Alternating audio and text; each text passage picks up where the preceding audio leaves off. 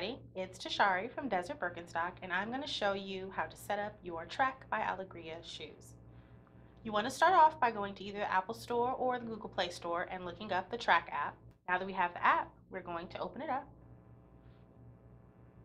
Now we're going to find our shoe. In order to make sure we find our shoe, you have to make sure that your Bluetooth is on, because that's how it's going to read that little chip.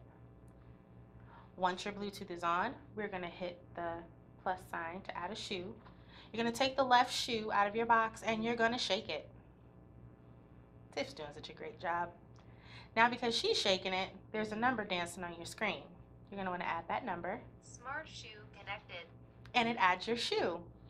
How cool is that? It not only shows you the picture of the shoe, but it also gives you some additional information on it. Now, once you get friends, you can have your friends track your steps, join groups, and you guys can see how your progress is throughout the day.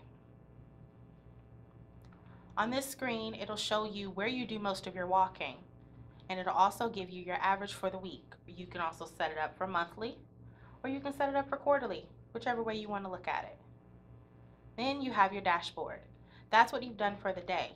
That way, you can decide how many steps you want to do throughout the day, add notes if you need to, and overall just see where you're doing your most walking. The TRAQ app is easy to set up. The shoes are comfortable to wear. So where can you go wrong? Have a great day, guys.